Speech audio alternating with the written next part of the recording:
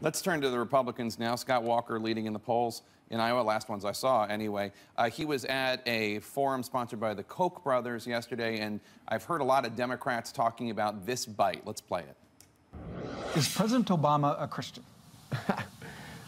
You're not going to get the different answers than I said before. I said, I don't know. I presume he is by his comments in the past, but I've never asked him about that. And as someone who's a believer myself, I don't presume to know someone's beliefs about whether they follow Christ or not unless I've actually talked with them and understand that. But he said he has, so I'll take his word. You're shaking your head. What's the problem with that answer? It's disgusting. Listen, as a professing Christian, that is a dog whistle. That is as close to fighting words as you're going to get. In other words, you're going to have to talk to all 320 million Americans to find out if we're a Christian. If someone is a professing Christian, as I am, as this president is, that is all that is required in our faith. And for him to, oh, well, I don't know, he's tap dancing around, what it does, it's a dog whistle saying that this guy is not honest. But worse than that, he's saying he's not honest because, again, there's that part of the base. He's not really an American. He's not really a Christian. He's really a Muslim. And he's playing to that on the sly. It's disgusting, and people are very offended by it. I suspect, Governor Barbour, you don't agree with that assessment. Well, let's start off as the news guy asked him about it. Mike Allen. This is not like he's making a speech. Right. Like Hillary Clinton talking about the right to rise is not this and trying to take her whole speech to attack Jeb Bush. You got to ask a question. I am a evangelical Christian. You don't know that. You don't know what's in my heart. And if I take you at your word that you're a Christian. And that's what we're supposed to do. And that's all he did. He says, I take him at his word. Brianna, didn't Hillary Clinton give a very similar answer when Steve Croft on 60 Minutes asked the same question back in 2008 when they were in the middle of this primary battle? I recall her saying, like, he is a Christian, I take him at his word, you know, as far as I know. I mean, I remember Obama people complaining about her answer, we were mad then, too. We were mad then. We were mad then, too. And it speaks, I think, let's talk big picture Scott Walker here. It speaks to what I think may be one of the biggest problems of his candidacy, and that is answering questions. He has struggled repeatedly with this question that he answered here about whether the president is a Christian, and he says he is. He goes to church, Christian church. This isn't the first time that he's sort of messed up this question, at the very least bumbling through this question, the answer to this question. That's right, back in February he was asked about this. But it's not just on this issue.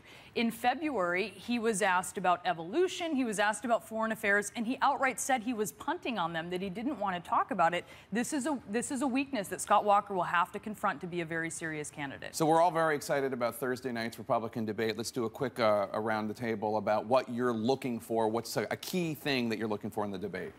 I'll be looking at Scott Walker and how these rivals handle him. He is the front runner in Iowa. He has been the front runner all year. Mike Huckabee led in the polls with likely caucus goers throughout 2014. Scott Walker came in and took that title in January.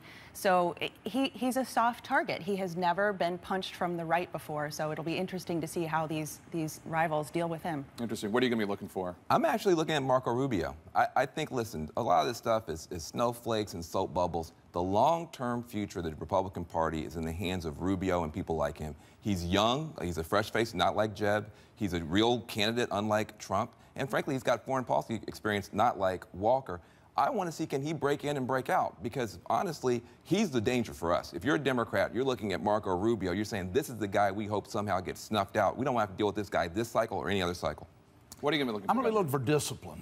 I mean, this is going to be hard, probably disappointing for the public because 10 people get to talk a total of 10 minutes each over a 2-hour period of time. So discipline and short answers, staying, and a lot of these people have real records of accomplishment. It's hard to talk about what they want to talk about. But the big question for me is, most important question, will Donald Trump say to the Republican audience, I will not run as a third-party candidate. I will not run as an independent. I understand what happened in 1992, that Ross Perot gave the Clintons the White House, and I will not do that because he has no chance to win our nomination as long as he keeps saying, well, I might.